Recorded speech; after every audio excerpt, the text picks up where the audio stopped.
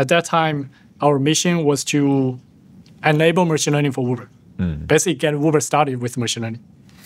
And at that time, when MyCanjo started, we only had like 3 use cases on MyCanjo, but now we have like 1,000. Whichever team want to use machine learning, come to MyCanjo. We'll help you get started. And fast forward a few years, actually most of the teams, they already had incorporated machine learning into their core user flows. So this is I think the end of 2019, early 2020. So at that time, we actually pivoted our strategy a little bit. Instead of focusing on enable machine learning, because that's already done, we pivoted to improving the key project performance.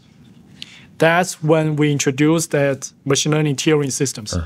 So based on the business impact, mostly based on the business impact, we actually tier all the different machine learning projects at Uber into 4 different tiers, with the tier 1 being the most business critical project.